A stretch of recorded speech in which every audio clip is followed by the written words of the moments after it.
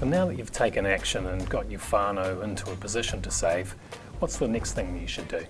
Setting a modest savings target that gives you a buffer. We know $500 is a reasonable place to start. You know, the water pump on the car blows up, we need a couple of tyres to get a warrant of fitness, and without the car, work's compromised, getting your kids and whānau around the place is compromised. That buffer, and setting an achievable buffer at the start is really important.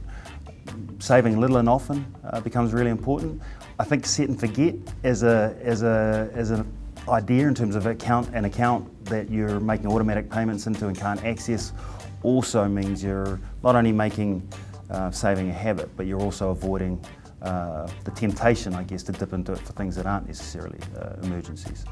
In terms of getting some support for this space, getting some information, or even helping keep yourself motivated, the Sorted website, sorted.org.nz, has a great savings calculator, allows you to set some goals, see what it's going to take to achieve those goals, but also be able to track your progress against those. So you don't have to do this alone, and even if it's using digital tools, you know, just to help keep you on track and keep you motivated.